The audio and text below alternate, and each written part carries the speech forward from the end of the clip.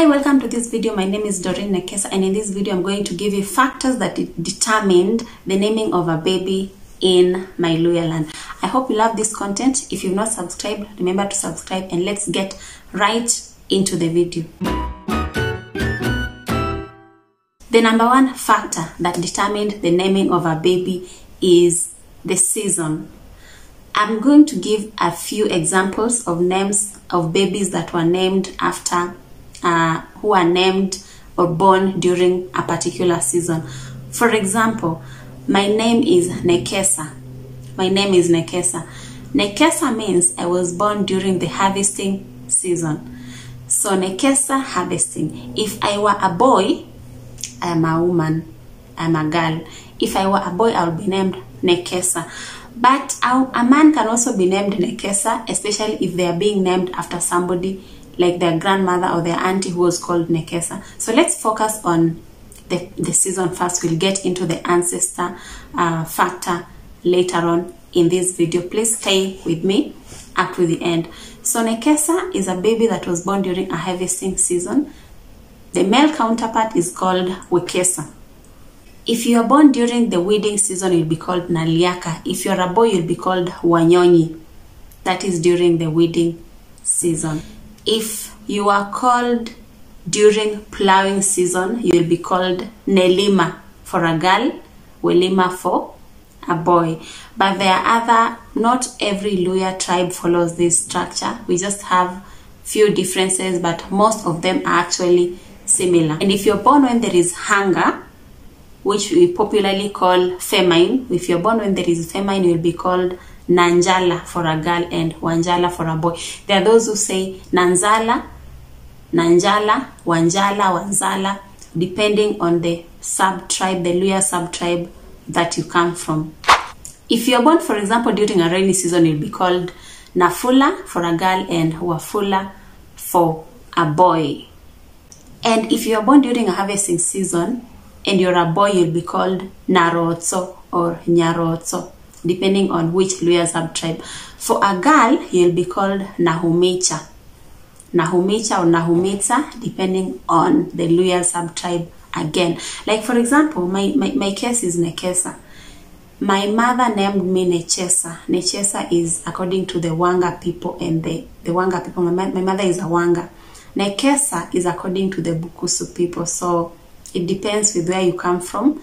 That is what determines the letters of that, the letters of the name.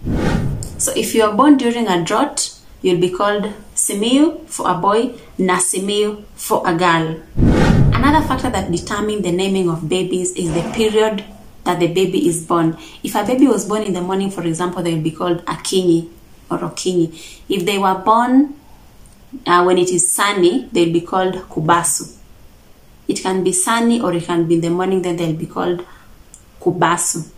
If they are born at sunset, they'll be called Wabuire or Wawire, depending on which Luhya sub-tribe again. And some names were shared. For example, like we have Otieno among the Luos and Otsieno among the Luhyas. You get the pronunciation difference? Otieno and Otsieno. That is the pronunciation different. Another factor that determines the naming of babies is the period in which the baby is born. For example, when there is a major event,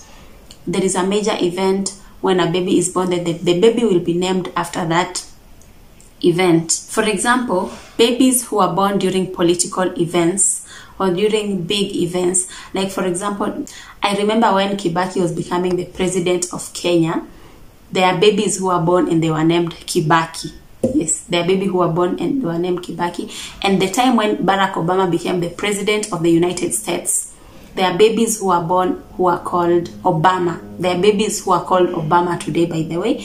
And babies who are born around the same time when Obama became president, there are baby girls who are born and they are called Michelle. Yes.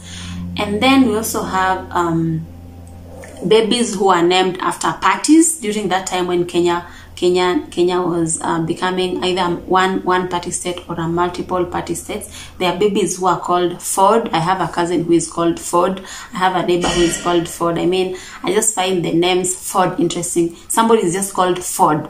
Another person is just called Canoe. I mean, really, yes. So naming can also be done, can also be determined by the period, that the things that are happening at the time when the baby is born. Another determining factor of how a baby is named in Luhya land is according to the ancestral traits. So if you are born and you have the traits of your auntie who is late, for example, you'll be called after your auntie. If you have the traits of if you look like your grandmother who is late, you'll be named after your grandmother. So usually after the birth of a baby, the baby is examined, the features, the physical features. If you have your eyes, your ears, your nose, your behavior, whether you like crying or not, that will determine who you're going to be named after. So if you cry a lot, you may be named after somebody who used to cry a lot. But again, there are some babies who refuse names.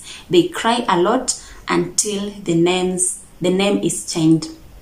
And this is how they determine whether to name a baby or not. If a baby is not named after, let's say if a baby is named, or if an ancestor or somebody, a relative of yours who died, and they want to be named when the baby is born, these ancestors, according to the Luhya culture, will make the baby cry a lot. So the ancestors are going to make the baby cry a lot so that the baby is named after them.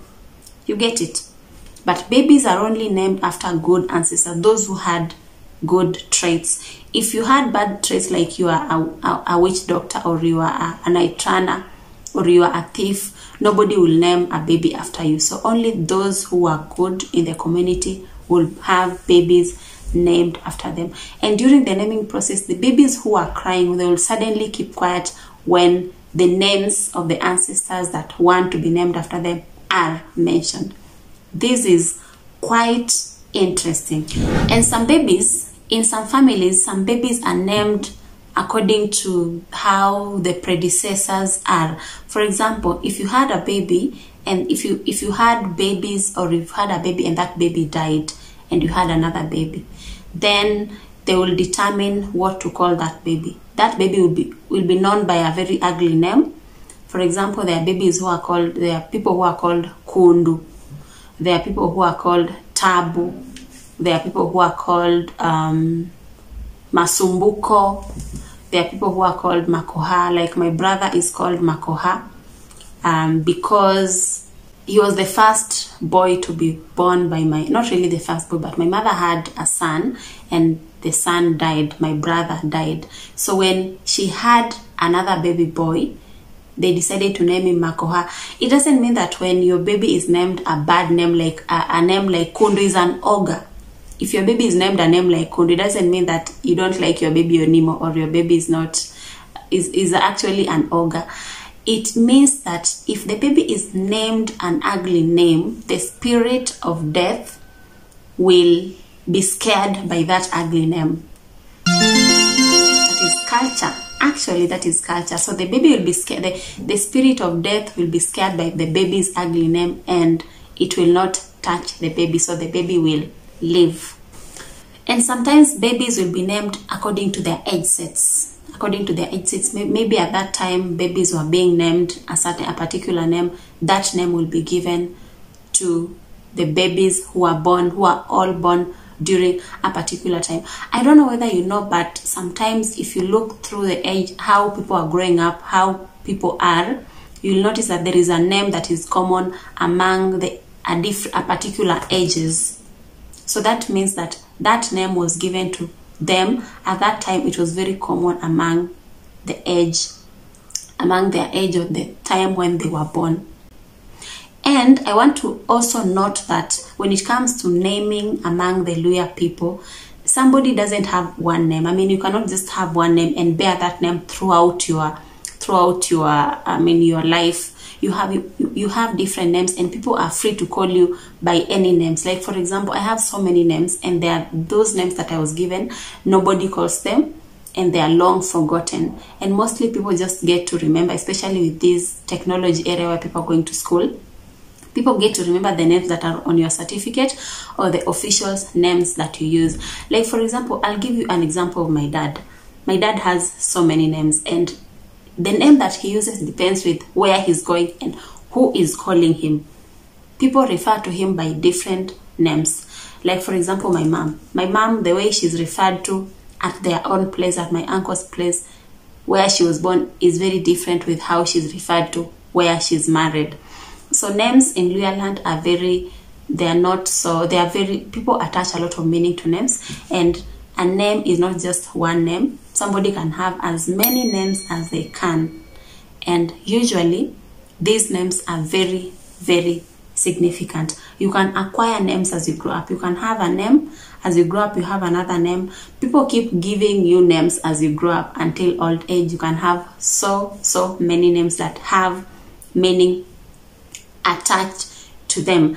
If you'd like to understand more or to learn more about the Luhya culture and language, please click this playlist here and learn more about the Luhya culture and language. And don't forget to subscribe so that you don't miss out on any video when I upload it.